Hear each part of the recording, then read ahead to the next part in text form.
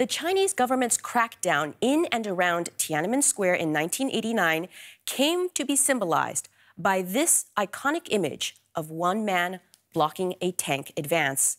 For weeks, students had occupied the space demanding economic and political reforms, and eventually, officials had had enough. They declared martial law and the military moved in. Beginning in the early hours of June 4th, soldiers fired on civilians. Estimates range from a few hundred to several thousand people killed. The movement was successfully suppressed. And its memory has also been successfully suppressed in China. 1.4 billion people, that's a fifth of the world's population, do not have ready access to the facts of what happened in Tiananmen Square. Beijing has never shown any remorse or given a clear account of what happened. A single day in 1989 completely changed Yo Weijie's life. Photos taken years before the massacre show a young family in the 1980s, Yo with her small son and her husband, Minggu. He was shot 30 years ago on June 4th, 1989, and died in hospital. His was just one of hundreds, possibly thousands of deaths that night. The massacre is the worst thing that has ever been done to people in this country. The government hasn't answered the question of what happened on June 4th, nor has it apologized, and I regret that very much.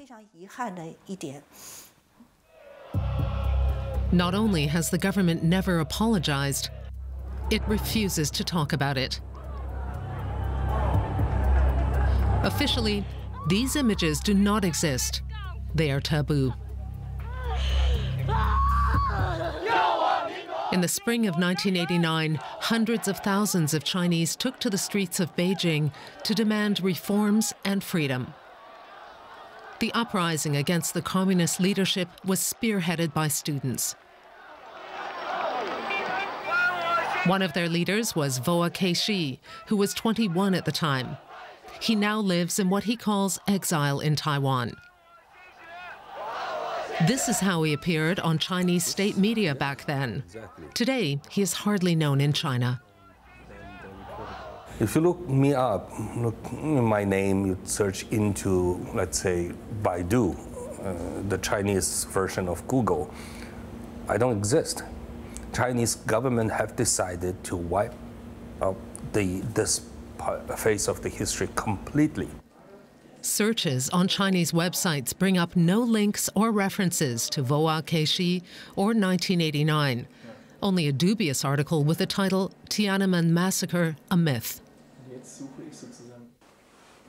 It's the same with school textbooks. 1989, the uprising, the deaths, all absent. The evening news on June 4th was mostly state propaganda, but one detail belied the truth. The anchors wore black to signify sorrow and sympathy about the deaths.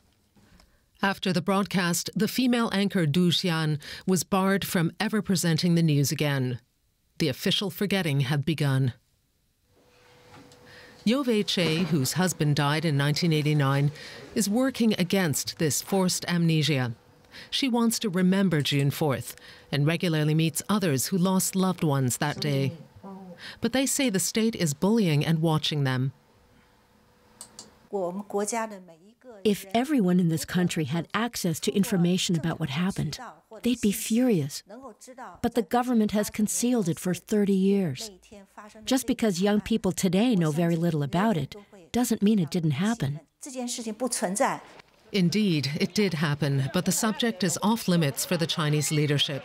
Forgetting and suppression instead of remembering, silence and no apology. But not everyone is playing along. Joining me now is Louisa Lim, author of The People's Republic of Amnesia, Tiananmen Revisited, a book about the power of propaganda. Louisa, give us a sense of just how thorough the erasure and propaganda has been. The erasure has been surprisingly effective in China, and particularly amongst young people, those people who were not yet born at the time in 1989. When I was writing my book, I went around the campuses of 4 universities, and I asked 100 students whether they could identify the picture of Tank Man, that famous picture of the young man standing in front of a line of tanks.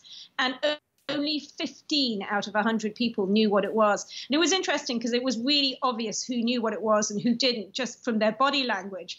So it was quite clear, also from the questions that they asked me, that they simply had never seen this image before. And that was something that really surprised me. There are 1.4 billion people in China.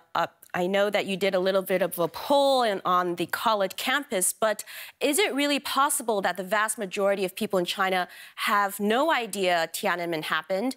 And is it possible that some people do know, they just can't talk about it openly? Well, I mean, for sure, there were people who lived through those events and then have decided over time not to talk about them. And I think what we've seen is that the real cost of active acts of memory, of talking about what happened, of commemorating it in any way has become higher and higher.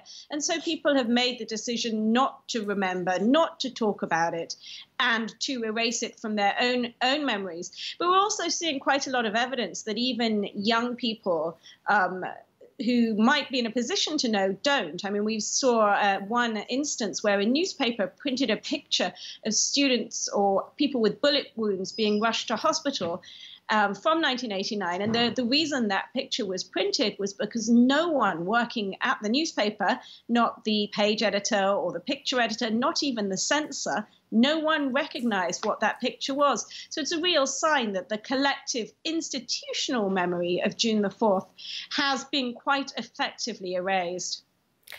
Is there any scenario you think that it's possible the Chinese government would finally acknowledge what happened in 1989?